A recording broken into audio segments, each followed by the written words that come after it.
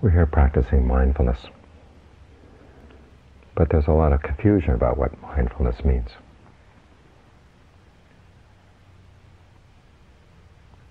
Sometimes we're told that mindfulness means simply being accepting of whatever comes, not interfering with things that arise in the present moment. That's actually equanimity. Mindfulness is something else altogether. Mindfulness means keeping something in mind. Like when we're focused on the breath, you focus your attention continually on the breath. You remember to stay with the breath. And you remember to look at the breath in a particular way. You establish mindfulness by looking at the breath in and of itself.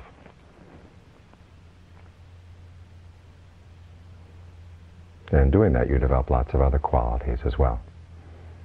There's the mindfulness that keeps the breath in mind. There's the alertness that watches the breath. And there's the element of effort that you put into maintaining mindfulness, maintaining alertness.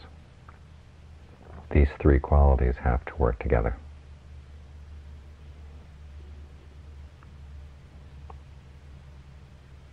And then there's the question of what you want to do with the breath. The Buddha gives instructions for breath meditation. First two are simply watching to see the length of the breath. And from that you can extrapolate to look at the texture, the speed, the range of the breath, in other words, whether it's narrow or broad. But then from then on in, he says, you train yourself. In other words, there's an element of will.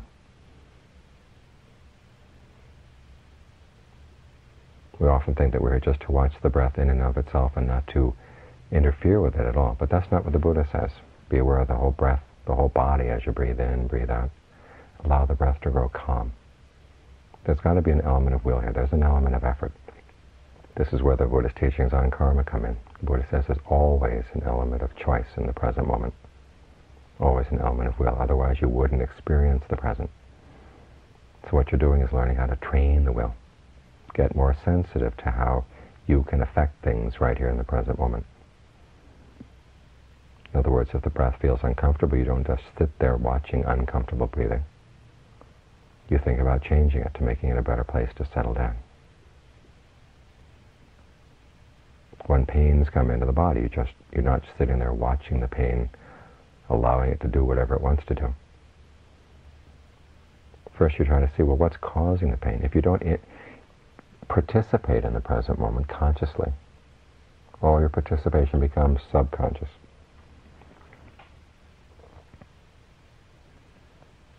And you don't know how much of your own mental activity is creating that pain or contributing to the pain unless you try changing that activity.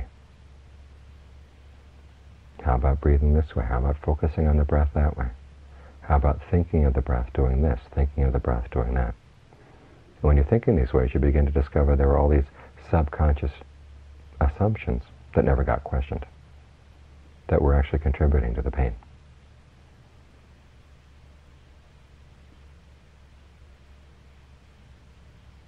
So remind yourself, you're always doing something in the meditation, so you might as well do it consciously and do it as skillfully as possible.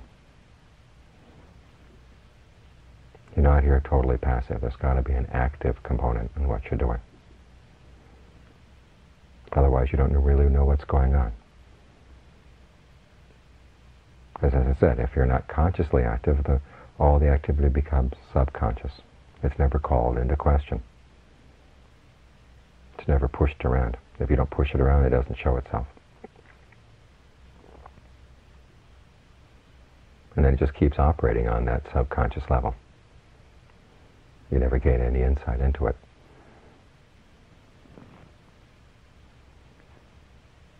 But if you start thinking about, say, the breath going to the different parts of the body, the breath going through the pain that you may feel on your legs, wherever,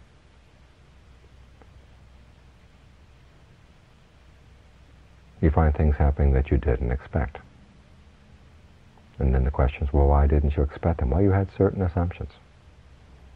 In this way, the experience of the meditation questions your assumptions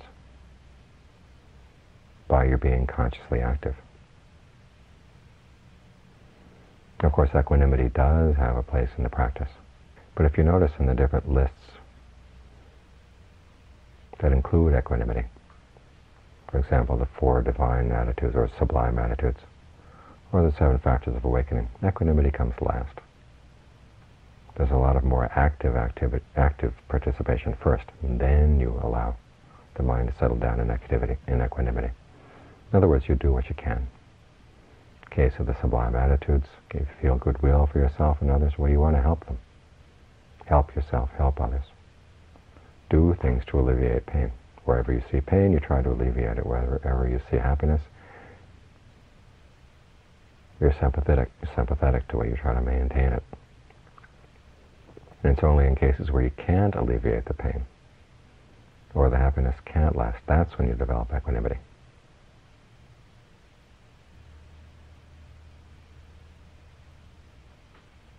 And the equanimity on this level is actually the lowest level of equanimity. In other words, you just try to keep your mind on an even keel and not let it get affected by things that come in by way of the eyes, ears, nose, tongue, body, mind.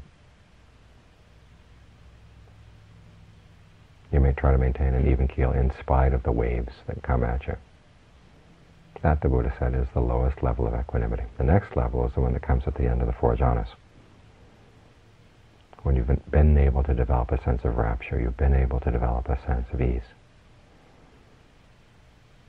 Till they saturate the body, and there's a sense of satisfaction, sense of fullness and refreshment to come. Then when the body gets refreshed, then you can let things go in a state of perfect equanimity. So again, it comes after activity.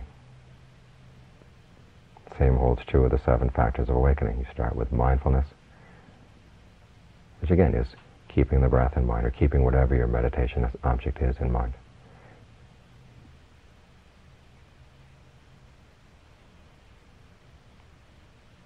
And then there's your analysis of skillful and unskillful qualities of the mind, your persistence in trying to get rid of the unskillful ones and encourage the skillful ones to the point where it does give rise to a sense of rapture and ease, just as in the jhanas. In fact, the 7 factors of awakening are basically another way of looking at jhana practice. And only then, after concentration gets established, okay, then the mind is allowed to settle down in equanimity. This is a higher level of equanimity than simply sort of even-mindedness. It comes from a sense of fullness, a sense of satisfaction or refreshment.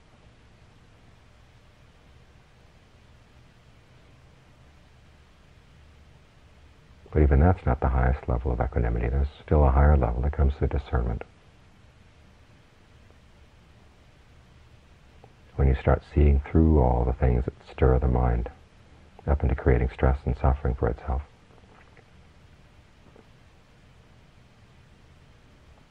And the mind is finally freed from all of its unnecessary suffering. Then it really is secure.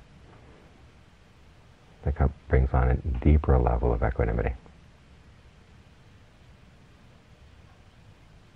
It comes to a state that they call non-fashioning. It's the point where your present input into the system finally does stop. Because everything comes to a point of balance. There's nothing you have to do. And this busy, busy mind of ours finally gets to stop. And then the equanimity that comes from having attained that state, well, that's the highest level of equanimity. So you notice the Buddha doesn't start out by saying, okay, have equanimity first. He says there are things to do first. So you can bring yourself to a state of equanimity.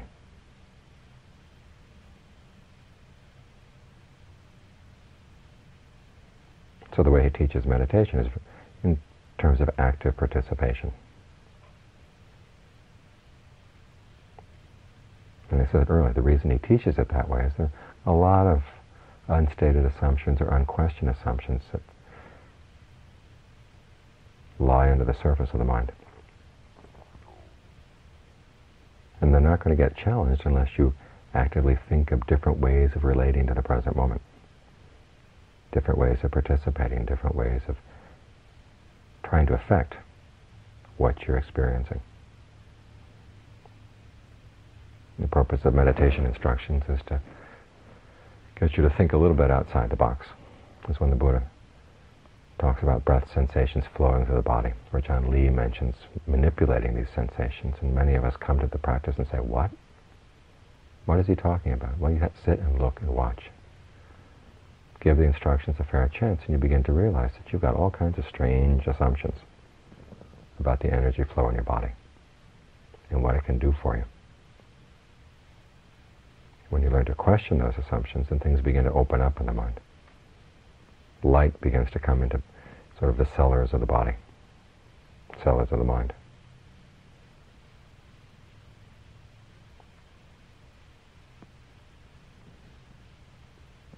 So keep this point in mind while you're meditating. It's not just simply passively watching whatever happens. There's got to be an active participation, and it has to be conscious. So you'll really start understanding the principles of cause and effect in the mind. And questioning those unquestioned assumptions that lead to a lot of stress and suffering that's not really necessary.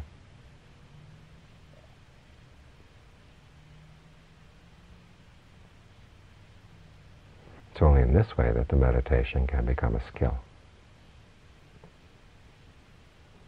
And the equanimity that results from it is not a forced equanimity. It comes naturally from having done everything you can.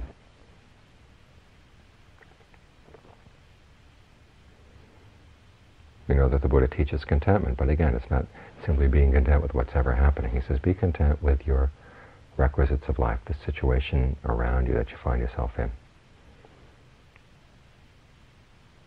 But don't rest content with a miserable meditation. Question it. When things aren't going well, look around to see what you can change in what you're doing. When he stopped to think about it, the Buddha was an extremely demanding person. What did he want? He wanted total happiness, unconditional. Something that we're all told, it's totally unrealistic. Stop thinking about it and just satisfy yourself with what the world has to offer. That kind of equanimity is dangerous. Places all kinds of limitations on us.